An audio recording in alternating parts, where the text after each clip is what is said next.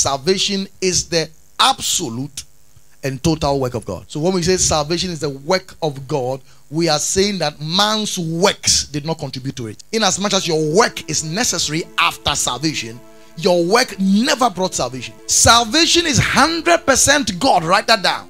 So salvation is not 50% God, 50% man. Because even the faith with which you used to believe, it was God that helped you to believe. Because the Bible says no one calleth Jesus Lord except by the Spirit. So the day you said Jesus is my Lord, you were aided. So it's very important to know that if man will be saved, he has to be saved solely and without merit. If man will be saved, he has to be solely saved by God and without human merit. So the day your confidence of going to heaven is because you give tithe for your life not to be tight, or you do some good work, or because from Monday to Friday you have not seen. So many Christians are living in condemnation because they didn't understand the concept of salvation. By the time we are done with the doctrine of salvation, you understand what, when we talk of eternal security, you understand it.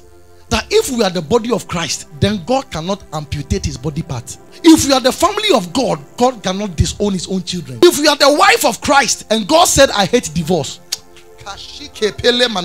he's not ready to divorce you. I'm telling you, listen, if you are truly born again, you are beyond the reach of hell. That's the truth.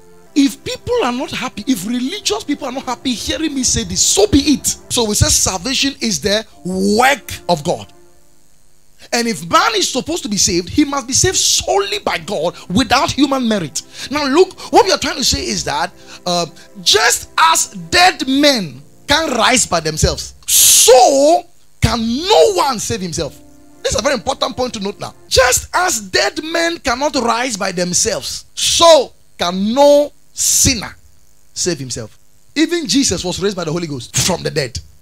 So no dead man can rise up by himself. He has to rise up through the agency of another power higher than him. Listen, the resurrection of Jesus is a message to us.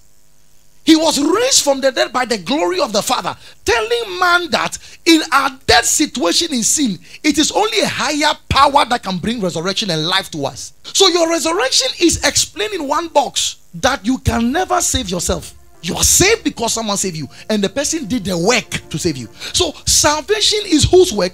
God's work. 100% God,